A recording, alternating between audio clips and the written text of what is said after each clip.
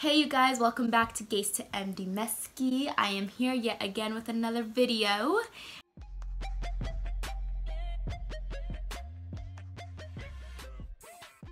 I cannot believe it, but I am done, you guys. Done with first year of med school. And let me tell y'all, how do I describe first year? I don't even know, but I'm gonna give myself a moment of silence because I'm surprised. Anyways, okay, so today I am here to give a couple tips on things that I wish I knew first year or like going into first year, because y'all, like, literally one of the first things you get told on the first day of med school is that first year is basically like drinking out of a fire hose. And I'm sure you've heard this analogy somewhere else, but y'all, they are not kidding. Let that sink in. They're not kidding. They're not kidding. And I was like, oh, whatever, it'll be fine. But no, they literally mean like a fire hose in your mouth.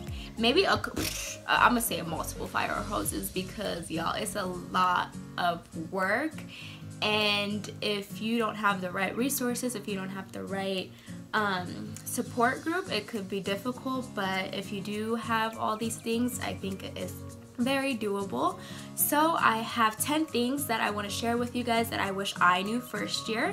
And the first one I would say is literally, number one, I want to do that. The first thing I would say is build social support as soon as you step onto the grounds of campus. And I understand that some people are introverts and, you know, like, may not want to interact, but I promise you, in order to survive medical school, it's so critical, because like, you're gonna be studying countless hours of the day. So if you don't have that social support, it's just so hard to like stay motivated. It's gonna be hard to keep yourself accountable sometimes, and it's just gonna be a very lonely journey for you. So please get that social support, because you also have to realize the more people you know, the more resources you're gonna be aware of, and you know, you're gonna like figure out different ways of maybe like even studying that you may have never ever thought of. So it's really critical to have that.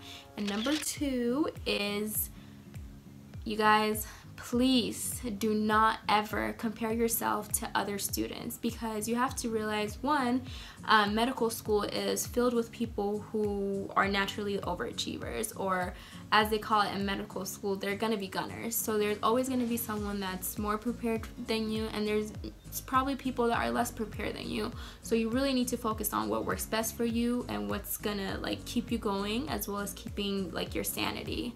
And this includes, like, you know, it could be like going to lecture or podcasting. And I know I struggled with that, because I feel so guilty for even like wanting to podcast, but after trying to go to lecture for like a week or two, like, I just realized that's just not for me, and it's not going to be the most effective way of learning for me. So you really have to be comfortable making the decisions that are like really good for you and that are going to benefit you. So don't be so like influenced by the decision of others that like you feel guilty in the ways that you choose to approach medical school. And so number three, I don't know what this looks like. 3. Anyways, so get involved early on. This is so critical, because like I was so focused on like my academics that I was just like, no, it's okay, like I'll get involved later on. And then so it's like you push it from month to month, and then you're gonna push it from like semester to semester. So please get involved, because I know like the academic aspect is going to be very overwhelming in the beginning, but please realize that you're going to figure it out. You're going to find a way to like work with the amount of course load that you're going to be getting. And I'm not saying like you just have to be like the president of everything, but just get involved so that you can at least have those connections when you do want to run with for positions and stuff like that. And so number 4, resources, y'all. Like, medical school, like, you would think there's like just one resource that you need to use and you're gonna do well, but there's literally so many that it's so overwhelming. I know like my first semester, when I started like hearing about all these different resources, I was just like, which one do I use? So then you just get so like so like mind blown about the amount of resources that you're just like not even benefiting to the best of your potential, or the best of the potential of the different resources you're using, because you're literally trying to like dip into like so many different resources. So one thing I advise is like, please figure out like, let's say like 3 resources that work for you, and then try to stick to that and try to like master that, because trying to do like literally like more than 5 is so hard. But there's literally so many different resources in medical school. And with that, I think some of the resources I think like are absolutely critical is the first aid book, this book right here, aka the holy grail for what is it, first like step exam 2nd year, because it highlights like the high yield stuff for you, so you have a basis of like the way in which you're going to study and in the way that is probably going to be tested. So if you have that early on, it's really critical. I know I didn't get mine till like 2nd semester because I just ordered it off of American Medical Association when I got my membership with that. But if you can get your hands on a book, whether it's like an old textbook, please do that. And I know other resources include like Anki and Boards and Beyond. So I really encourage like all of you to just take the time to resource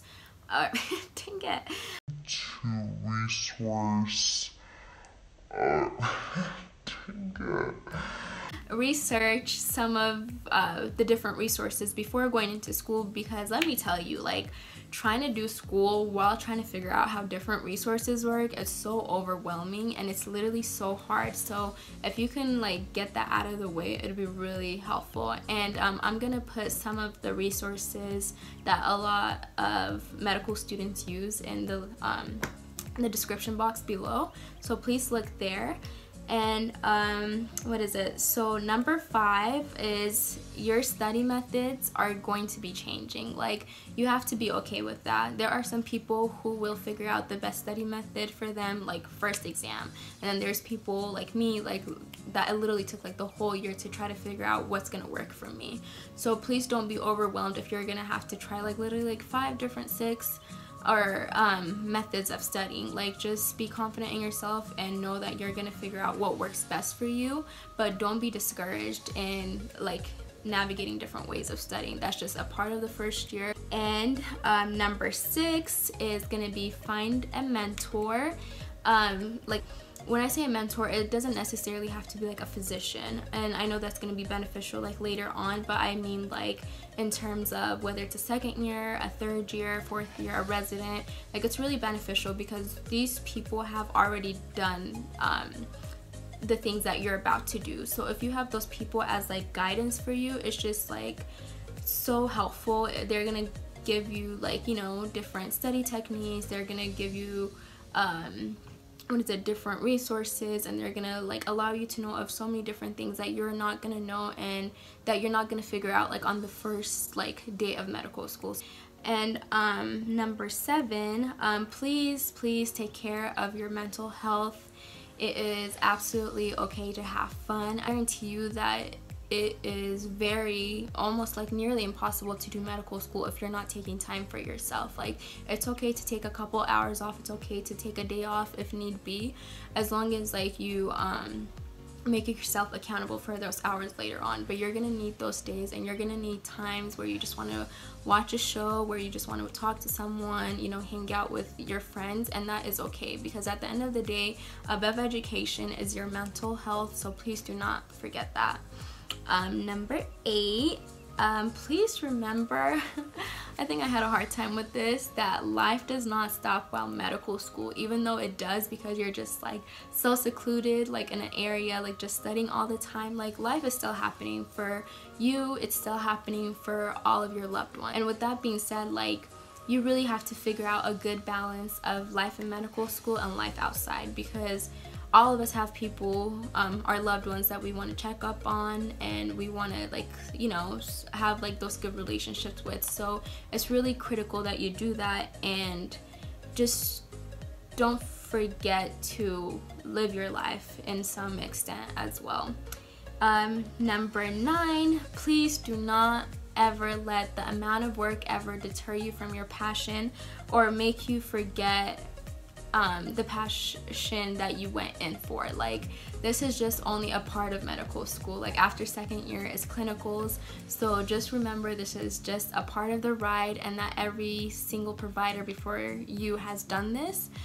So please keep that in mind, and remember the people who you wanted to help. Remember, like, you know, the things that you want to do like later on, besides like all the